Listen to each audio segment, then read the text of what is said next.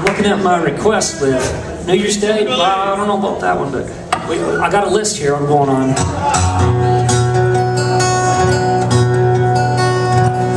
Somebody wanted to hear this song that happens up in Canada, and this is dedicated to their friend who's 80 years old and grew up a few miles away from where this song happened. This here's a folk song, you know. This is in case the night was not folky enough for you. This one ought to do it. Check this out. This is an 8-minute song. It's a true story.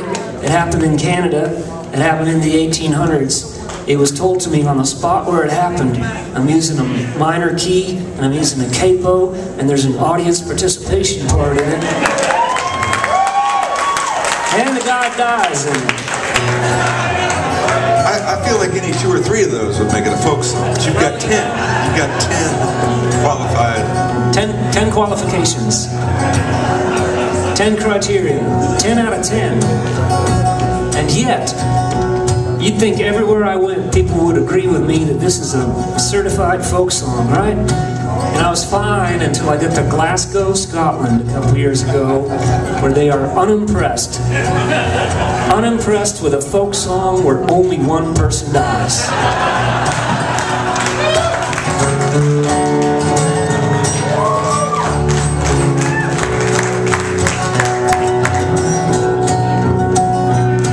In the melting snows of Ontario, where the wind will make you shiver, was the month of May up in Georgian Bay, near the mouth of the Musquash River, where the bears prowl and the coyotes howl. You can hear the ospreys scream. Back in '99, we were cutting pine and sending it down the stream. Young Sandy Gray came to go home Bay all the way from PEI, where the weather's rough and it makes you tough and no man's afraid to die. Sandy came and smiling. 30,000 Islands was the place to claim his glory.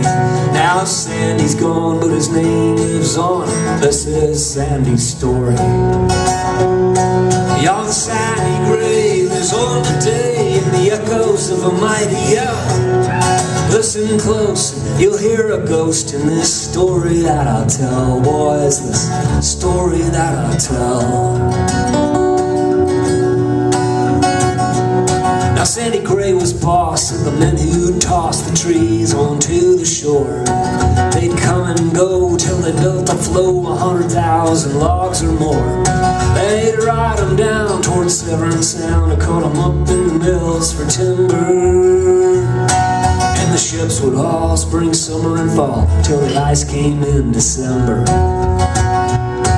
One Sabbath day, Big Sandy Gray came into camp with a peavey on his shoulder. With a thunder crack, he dropped his axe and the room got a little bit colder. He said, "Come on all you, we got work to do. We gotta give her all we can give her." There's a jam of logs at the little jog near the mouth of the Musquash River. With no time to pray on the Lord's day, they were hoping for God's forgiveness. But the jam was high in a devil's sky. They set out about their business. They poked with their poles and ran with the rolls and tried to stay on their feet. Every trick they tried, and one man cried, "This log jam's got us beat." But Sandy Gray was not afraid. He let out a mighty yell. "I'll be down, we'll break this jam, or it's breakfast in hell, boys. It's breakfast in hell."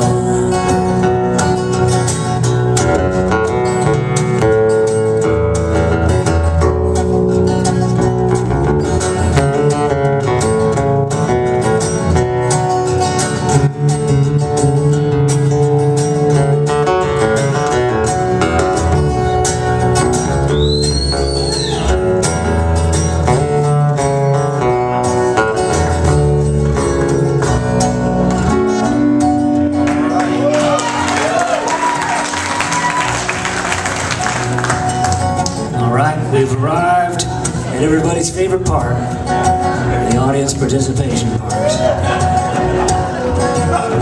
Now don't get nervous, I'm not going to be all Pete Seeger on you and make you learn a whole bunch of words on the spot and memorize a bunch of words and a melody and all that. There's actually no words, and there's no melody. Just what kind of backup art is this, ladies? Well, Scrappy, this is a work game, man. Right. All you need is a strong back and kind of a heave-ho kind of thing. But the key is I want everybody to pitch in. Scrappy and I are going to start off as your work game captains. And when I hear everybody doing their part, and only then, I'm going to start doing the next verse. All right? Everybody now.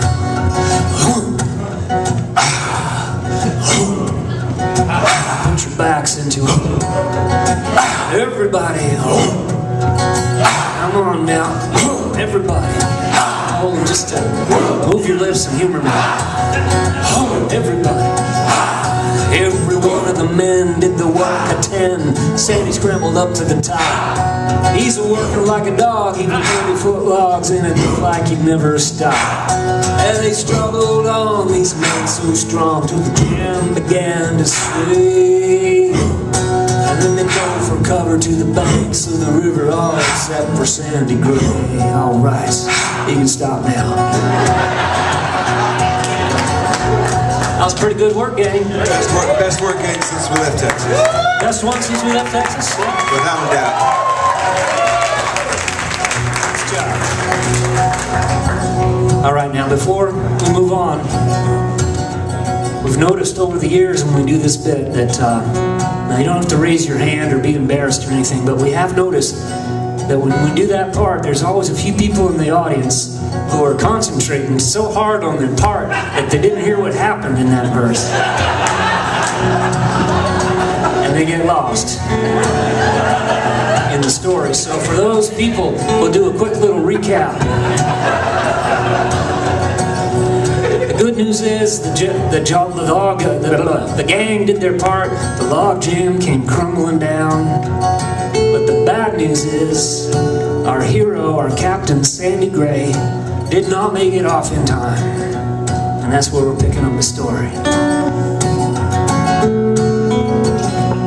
Now with thoughts of death, they held their breath as they saw their friend go down.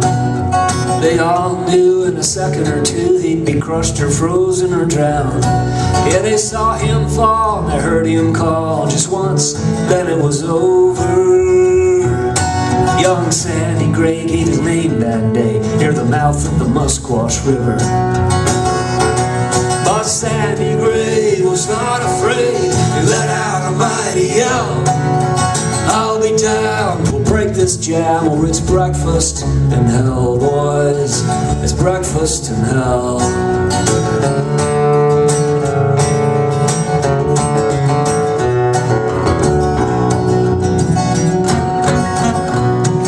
The giant's tomb, there's plenty of room, there's no fences and no walls, and if you listen close, you'll hear a ghost down by Sandy Gray Falls. Through the tops of the trees, you'll hear in the breeze echoes of a mighty yell. I'll be damned, we'll break this jam, or it's breakfast in hell. And Sandy Gray lives on today in the echoes of a mighty yell. I'll be down, we'll break this jam, or it's breakfast in hell, boys. It's breakfast in hell.